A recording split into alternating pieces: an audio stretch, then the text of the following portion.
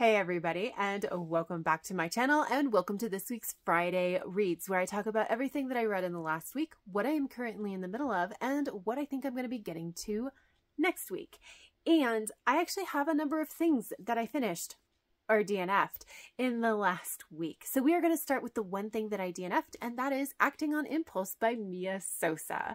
So this is an adult contemporary romance, and we're basically following our two leads, and I don't remember their names because I DNF'd it very quickly, but essentially our male lead is an actor, and he is just coming off of his last role, and so he's kind of like looking a little scraggly because of it, but he's on a plane to go to Aruba, and insert our female lead, and she is a personal trainer who is running away from some interesting press when her boyfriend publicly breaks up with her without like consulting her first. And so she is also on her way to Aruba, and when they get there, he decides to ask her to be his personal trainer to help him book up for his next role. And the story goes from there. And this was a very, very quick DNF. Actually, it was really funny because like last week I filmed my Friday Reads, and then as I was waiting for it to upload to my computer, I was just like, I'll just take a look and read the first couple of pages. And within that first couple of pages, I was like, oh no, like this is not going well. We actually start in the male lead's head, and I just hated his voice. And I just really did not appreciate the fact that he was like immediately like, I saw this woman and I knew I was going to marry her. I always struggle a little with that level of dramatics, but also like what he's describing is like how he's attracted to her body for the most part. And then he sees her interacting with people, and he's like, oh, she is really nice. But like, I'm okay with lust at first sight. I really get it. But like to say lust at first sight and then say I'm going to marry her, I'm just like, that just rubs me the wrong way personally. And I did read from her perspective too. Like the next chapter is from her perspective. So I did read both perspectives just to make sure. And I didn't think it was bad, but I didn't think it quite was compelling enough to make up for the fact that I'm going to be in the head of this really dramatic dude. So I went ahead and just DNF'd this at page 20. That does mean that is 2 books that I have tried from Mia Sosa, both of which I have DNF'd, so I just don't think she is the writer for me. And then I picked up a surprise thing, and that is The Tea Dragon Society by Kay O'Neill. And this is actually a kid's graphic novel, and it's very short and very sweet, and it's essentially about this society, like this community, like it's a fantasy. So within this world, there are these little dragons that are domesticated, that are reliant upon people for their upkeep, but they do grow like tea leaves on like their horns, I believe. And if you're a person taking care of a tea dragon, then you can actually harvest these tea leaves and drink it, and it has some magical properties.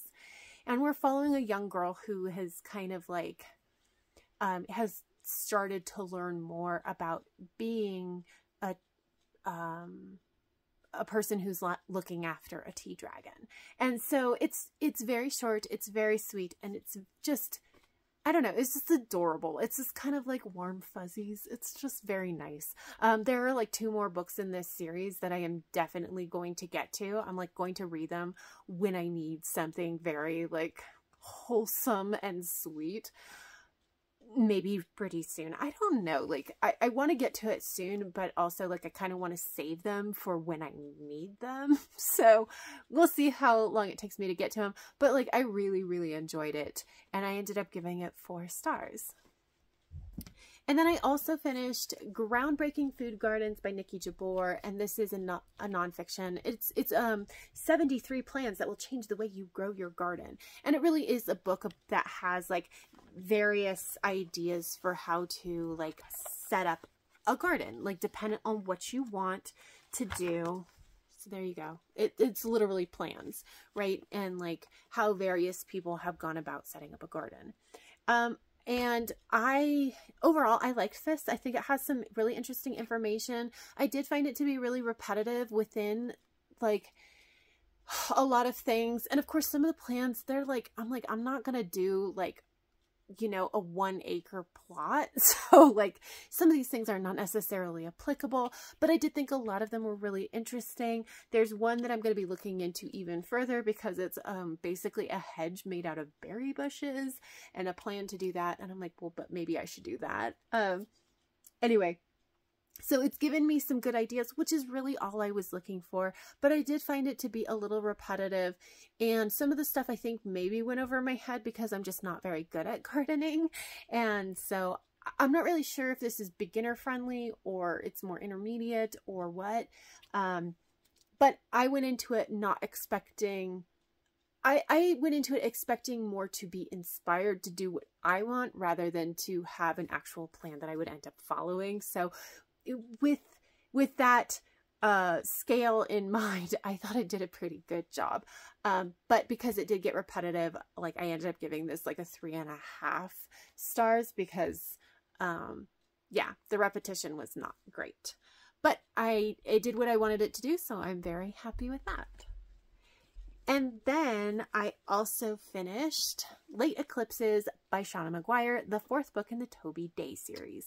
So the Toby Day series is an adult urban fantasy series, and we're following our main character of October Day, who is a half fae, half human knight in the fairy courts who ends up solving a lot of really weird problems because, like, she just kind of has the skill set to solve those really weird problems. And in this book, there are multiple people around Toby that are being attacked and or falling ill, and Toby suspects that there is an old enemy making a reappearance, and so she has to figure out what is going on before anybody dies, and the story kind of goes from there. And I really love this book. This is one of my favorite books in the series, simply because this is a turning point for the series. Like, for me, when I talk to people about starting this series, it's like, I tell them that the first book is like a dumpster fire for a lot of reasons. You just have to push through, and you have to read it because it builds so much of the world building. It builds so much of the world that you kind of need to read it. So the second book is a step up, but it's still a little rough. The third book is also a step up, but in some ways it feels very rough because of the emotional hit to it. And then in this book, this is where a lot of the things start clicking into place, where you're like, oh, it wasn't just a bunch of random nonsense that was put in like you sometimes get with urban fantasies. It was all very deliberate. And like, so the world kind of clicks into place, and some of the stuff about Toby clicks into place, and you can see, okay, so if everything else was, there's so much that was deliberate, I kind of have to assume that most, if not all, things are deliberate, which means we're going to get some more reveals later on in the series. And so this is like the book to get to. And I really, really enjoyed it. And it was very interesting to read this again, having read all the books in the series already, to come back to this one and pick up more of the little tidbits that are meaningful is very, very interesting. So I had a really good time with this book, and I ended up giving it 4.5 stars. So that is everything that I read and the one thing that I DNF'd. And so right now I am currently in the middle of Marked in Flesh by Anne Bishop. And so this is the 4th book in the other series, which is an adult urban fantasy series as well. But in this one, it posits a world where there was a species that came before humans, and it's called the Terra Indigene, or the Earth Natives. And we kind of know them as predominantly shifters. And so in the US, or they call it something differently, but essentially what is the US, the Terra Indigene, the Earth Natives, were there first. And so all the humans that live there are kind of like leasing the land from the Earth Natives. And so if they mess up, they can be kicked out of the land. Enter our main character of Meg Corbin, who is a blood prophet. Essentially, you cut her skin and she sees prophecy. So many, many content warnings for cutting. But in this book, I can't really talk too much because like, it's all like interconnected. But basically in the first book, Meg went on the run from the people who kind of owned her and were like cutting her skin against her will to sell the prophecies to the highest bidder, sort of. And so that's where this story starts. But where this book is, like, I can't really honestly give any information that would not spoil the previous 3 books. But this is also a reread. I love this series. This is going really well. I think the first book is my favorite, but I also just adore these like later books because you get to see the payoff from things that we have been building for this entire time. And so, yeah, I'm enjoying it. I am going a little bit slowly through this book because, well, okay, so we're going to talk about this. So likely as I'm looking at what I'm going to be reading next week, I'm not actually going to pick all that many books that I think I'm going to get to. Basically, it's going to be Marked in Flesh, and then I'm going to try to start and hopefully finish Station 11 by Emily St. John Mandel. Mostly that because like it's a library book that was, my hold came in a little bit unexpectedly. Like I thought I was going to have a couple more weeks before it came in. But there's so many people on the wait list for this that I can't renew it. So I have to get to it soon if I'm going to read it. But like, that's probably all I'm going to read next week because my reading is starting to slow down. And that's predominantly because we're getting into the warmer months. I am going outside and doing more things outside. Like I have started my annual battle against the dandelions, so that's going strong. I have already planted my garden, but that means that there is some work that goes into that, although not much because I try to choose things that are not super work intensive. And then just generally kind of figuring out what we're doing with our yard so it's less work, less water kind of thing. And then also like just doing other things. I think that's kind of the thing is I'm starting to get into the mode of like, I've been doing a lot of reading and now I kind of want to do other things. And so I still enjoy reading. I'm still going to read, but you may see that my reading slows down quite a bit in the future. So we'll see how that goes. But kind of just a heads up. But the last thing that I wanted to do is that I had some books come in. I had a pre-order come in and I had a book order that has come in. So I figured I'd show off my new books. So first up, my pre-order, and that is Seasonal Fears by Seanan McGuire. This is the companion novel to Middle Game. So I'm excited to get to it, although there have been very, very mixed reviews on this. And I think that I have some suspicions about what's going on with the mixed reviews, although I don't know for sure. I have to read Seasonal Fears first to figure out if I'm correct, but very mixed feelings from a lot of people. So we'll see how that goes.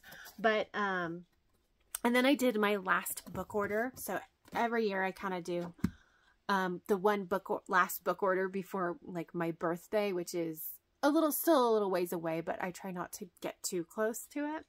And so that came in as well. So first up, I have the next 2 books in the Memoirs of Lady Trent series, which is The Tropic of Serpents and Voyage of the Basilisk. These are by Marie Brennan. And then I picked up 2 more Ilona Andrews books. First is Small Magics, and this is actually a short story collection. And it's not only in the Kate Daniels series, but it is predominantly Kate Daniels shorts. And then I also got the Kinsman Universe, which is also a short story collection, but it's in the Kinsman Universe, but I don't remember what that is, but I will end up reading it. And I assume I'm going to enjoy it because I really do love Ilona Andrews. And then the last thing that I got in my book order is Over the Woodward Wall by A. Deborah Baker. This is kind of, this is the book series that appears in Middle Game. Like, this is like the kids series that is so closely tied into Middle Game. And so I wanted to read it and just see how it goes. But that is it. Those are all the things that I have read, what I'm in the middle of, what the very few things that I think I might get to next week, and then also the new books that have appeared in my house. So if you have any thoughts or feelings about any of the books that I have mentioned in this video, please leave me a comment down below, or you can always let me know what you are in the middle of.